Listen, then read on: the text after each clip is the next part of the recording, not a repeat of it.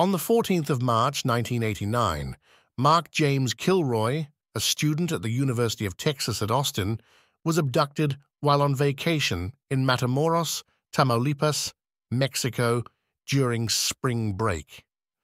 He was forcefully taken to a ranch where he endured hours of torture and sexual assault before being brutally murdered in a ritualistic human sacrifice. Kilroy's life was tragically ended by a machete blow, followed by the removal and boiling of his brain in a pot. To further desecrate his body, his abductors inserted a wire through his spinal column, amputated his legs at the knees, and buried him alongside 14 other victims who had met the same fate at the ranch.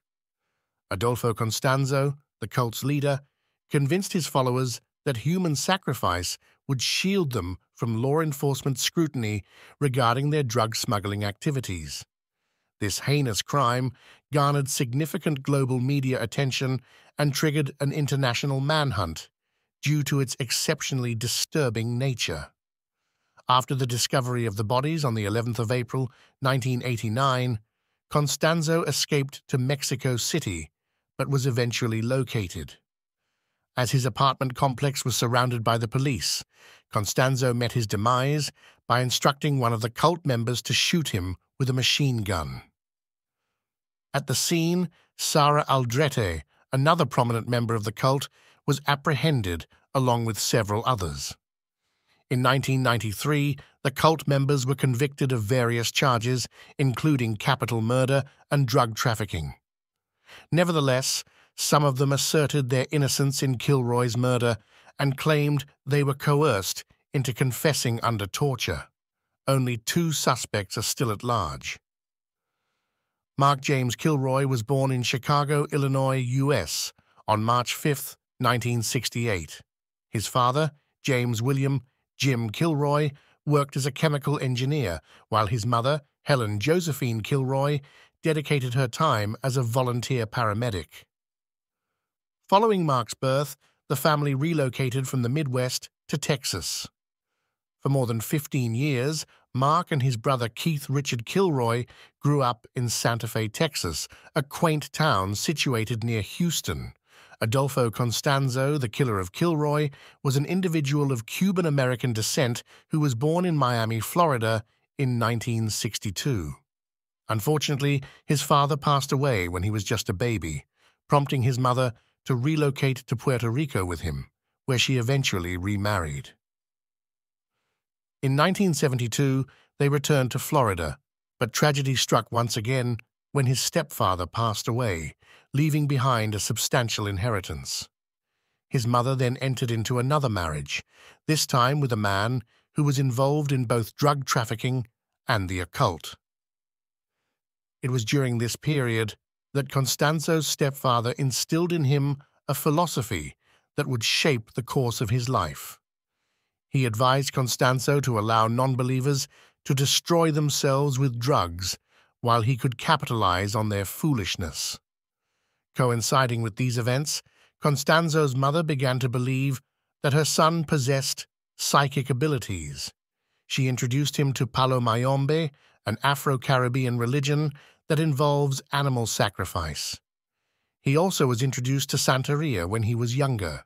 He started as a palero, someone who practices Palo Mayombe, and eventually reached the status of high priest, padrino. In 1984, he moved to Mexico City to start his life as a tarot card reader and eventually developed a cult following. The search for Kilroy initially began as a routine missing persons investigation. Students that were reported missing in Matamoros in the past would often turn up in the following days with a hangover and blurry memory of what had happened to them. Kilroy was one of the 60 people who had disappeared in Matamoros in the first 3 months of 1989. However, his case drew more attention in the U.S. because his uncle, Ken Kilroy, worked at the United States Customs Service in Los Angeles. On April 1, 1989, a significant breakthrough occurred in the case.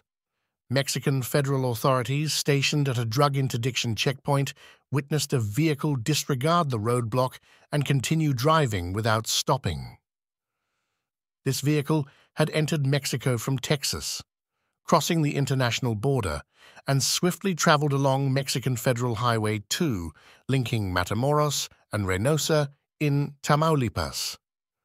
On April 11th, following the expansion of their anti-drug operations, U.S.-Mexico authorities apprehended Serafin Hernandez Garcia, a 20-year-old drug dealer, for being in possession of marijuana.